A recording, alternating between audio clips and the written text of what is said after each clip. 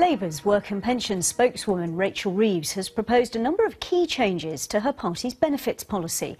In an interview for the Mail Online, she suggested the party would extend the period that job seekers from the EU wait before they can claim out-of-work benefits from 3 months to 2 years.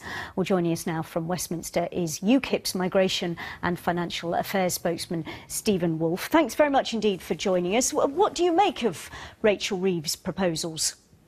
Well, it's obviously the Labour Party is now trying to find a way to get back into the immigration debate when they have been so far behind it for so long.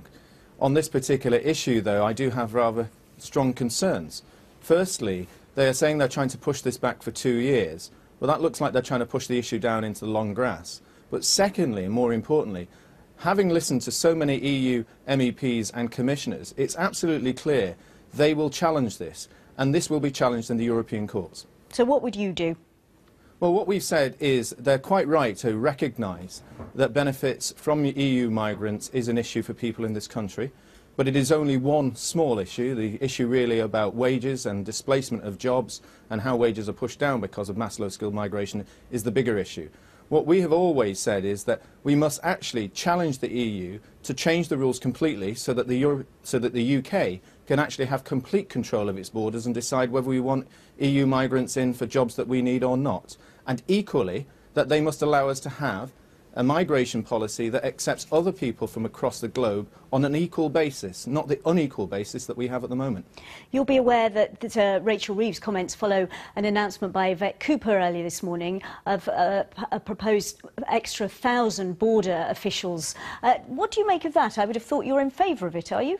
Well, I was in favour of it. In my Rotherham speech, in my Doncaster speech before the UKIP conference only last month, I made an announcement that UKIP would actually make an increase of 2,500 border agency staff, and we'd costed that out and made it clear.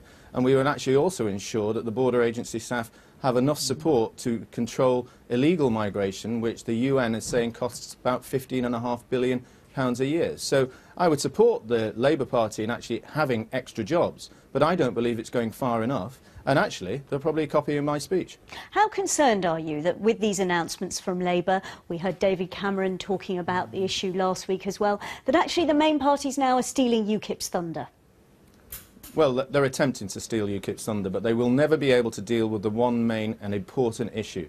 If you want to have an ethical migration policy that looks at people from across the globe equally, so that we can take the best talent from across different countries, not just the EU, they cannot do so unless they're outside of the European Union.